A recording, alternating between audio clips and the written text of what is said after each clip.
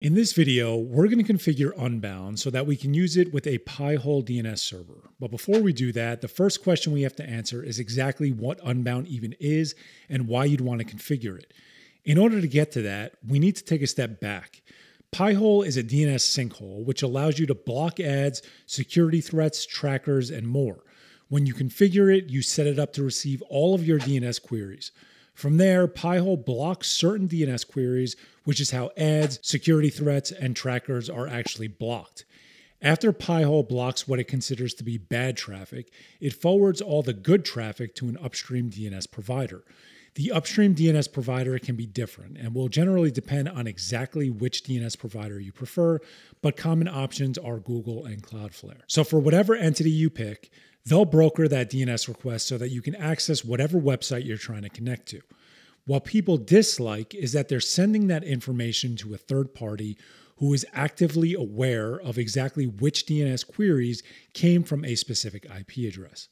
Unbound can take care of that, kind of. Unbound is a recursive DNS server. Rather than sending that DNS request to an upstream provider, Unbound will go out and get the answer on its own. So rather than relying on a third party, it'll be private since you're the one running Unbound. You can enhance privacy even more by using DNS over TLS or DNS over HTTPS, which will encrypt the DNS query itself and is supported with Unbound. Now, this setup will be an add-on to a video I already made on Pihole, but if you're interested in setting this up, the Docker Compose file we'll use will configure Pihole and Unbound, and I'll leave a link to it in the description. If you're interested in configuring Pihole only, check out that video.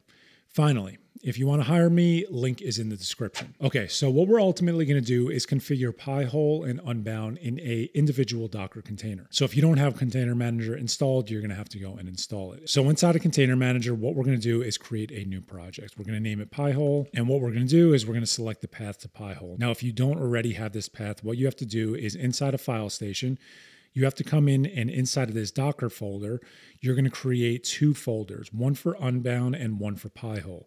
Inside of the Pihole folder, you're going to have a DNSMask.d folder and a Pihole folder, and inside of the Unbound folder, there will be nothing. You have to have these two folders in order to actually create the containers. From there, we're going to create a Docker Compose file, and we're going to paste in the actual Docker Compose file, which I have a link to in the description. And what we'll do is quickly walk through this. So the top section here, this is the actual Pihole container. So everything from here all the way down to the Unbound container is Pihole. What we'll be utilizing is a Macvlan network interface. Now, I have a bunch of tutorials that utilize Macvlan network interfaces, and if you've used any of those, you have to be aware that you might have to modify your individual Macvlan network interface, but once we get to that section, I'll explain it a little further. So these are the default ports that Pihole will use, and then this is going to be the actual networks that Pihole uses. So for Pihole, we're going to have a 192.168.1.198 address. If you're not using the 192.168.1 subnet, you might have to modify this.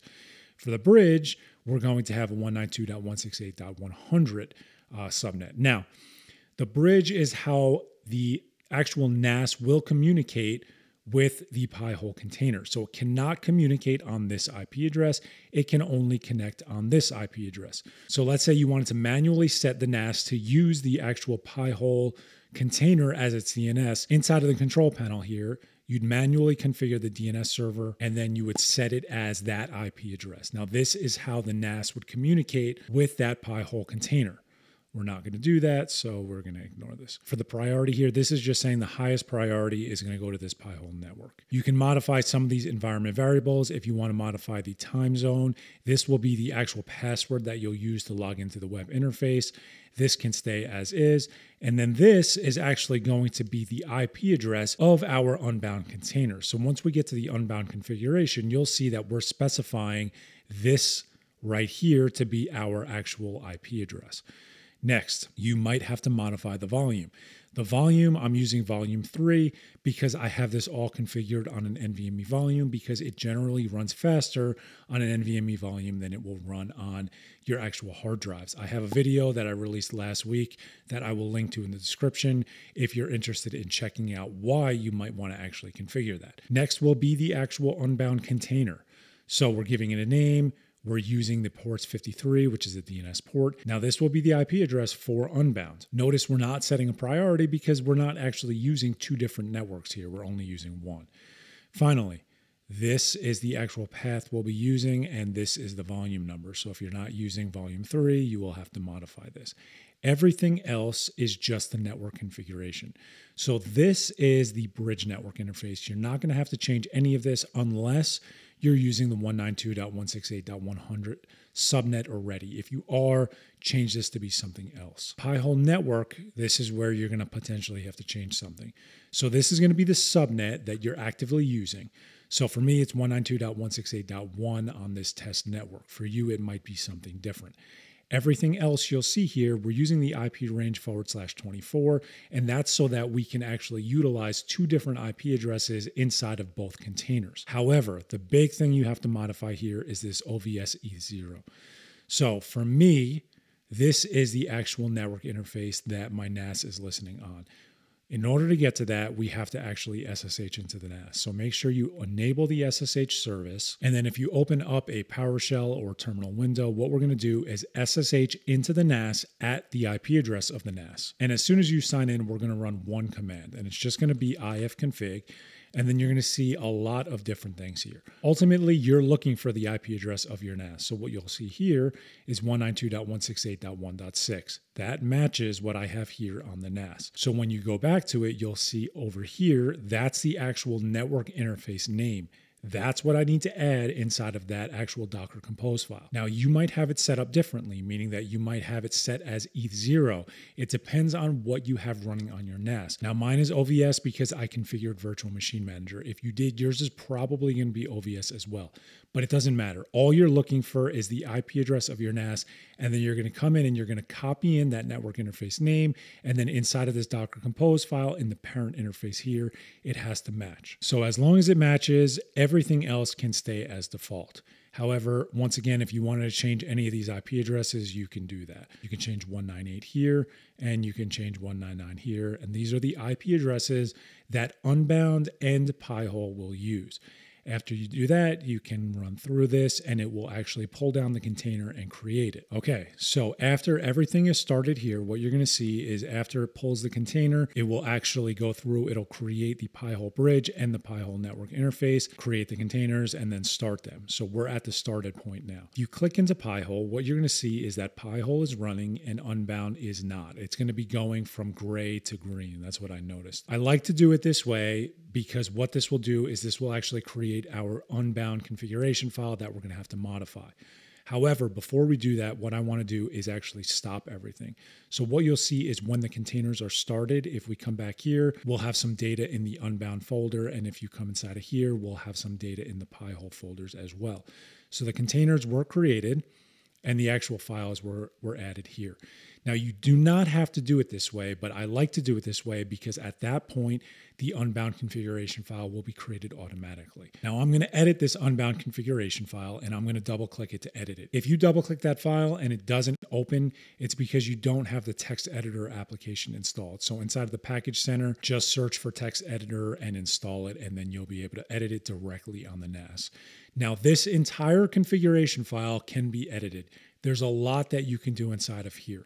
So if you're interested in modifying this further, you can. And every one of these parameters can be modified in one way or another. However, for a default setup, everything here should be good. So the only thing we're going to do is scroll all the way to the bottom, and then you're going to see local zone and forward zone. And we're not actually using this because we're going to be using Pihole for our local DNS, and we're going to then forward it from Pihole to Unbound. So the easiest thing I found is we're going to come in here and we're going to just remove all of this.